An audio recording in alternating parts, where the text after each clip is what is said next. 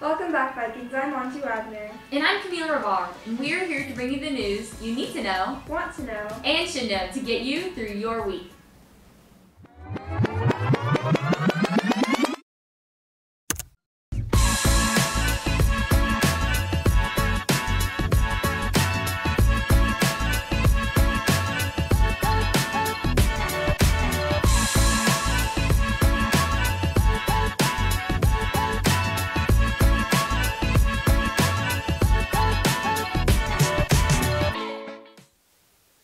Today, the Video Game Club is hosting a Super Smash Bros. Ultimate Doubles tournament starting at 3 in the library. For more information and to sign up, see Mr. Cockle in room 215. are you a high school senior who wants free cash? All you need to do is click on the Class of 2022 Schoology course and apply for the Puyallup High School Alumni Association Scholarship. The deadline is April 15th. To be eligible for this scholarship, you must be planning or attending a trade or technical school next fall.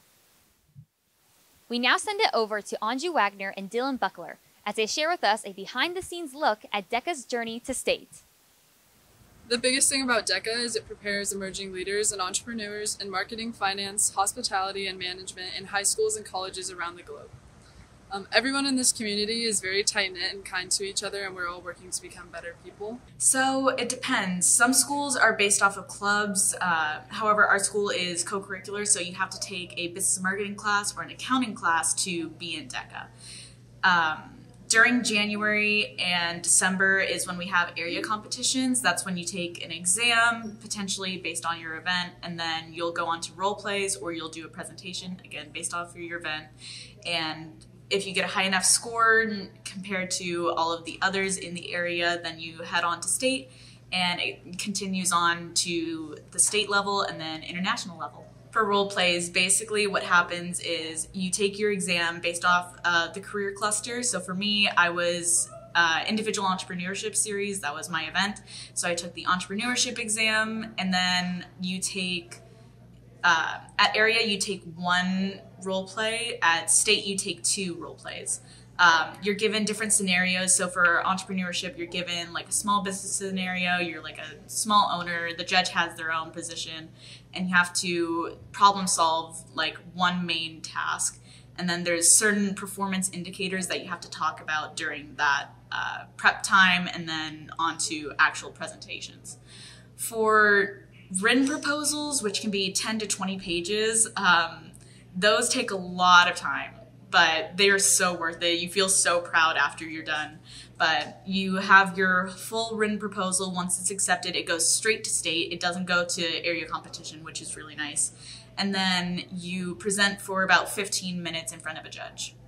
So my business plan was a pitching softball and baseball facility in Puyallup, Washington, because I felt like that was something we needed.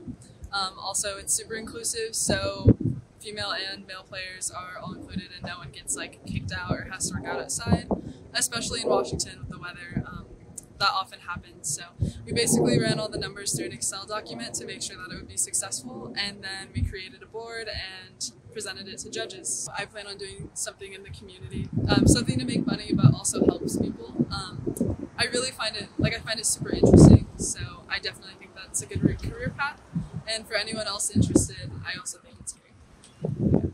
So my role play was a little bit different than the other ones because I competed for accounting.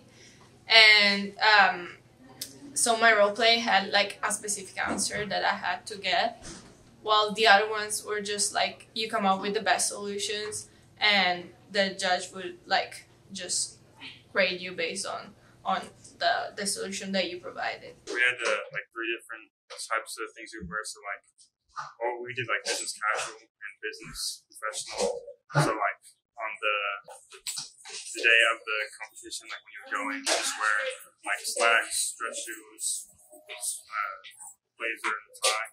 And then like when I went out, you just wear slacks and then button up. I'd say the biggest thing about it is I'm able to like spread the word about DECA in our area and represent us, and we have like really awesome students in our area and stuff like that, so it's really great to be able to do that. I also get to run the social media page and do those things, so it's exciting, and then help out with the team however I can. Say if you plan on doing DECA, like I absolutely would sign up. The teachers, Mrs. Root is like amazing. and they support you through everything. And almost every person I've met through DECA is super nice and supportive, and they're just working to set you up for your future. So I definitely recommend. New job opportunities available. Just check the employment folder in the materials section in Schoology for several new job opportunities, including Spring Fair employment.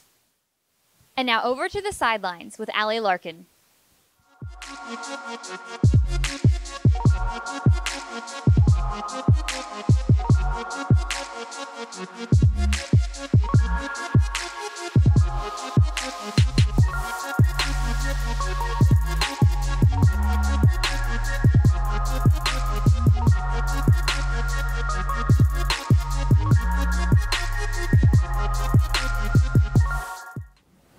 Hello Vikes and welcome back to the sidelines. We're starting our spring sports season off strong as all of our teams were able to take the dub.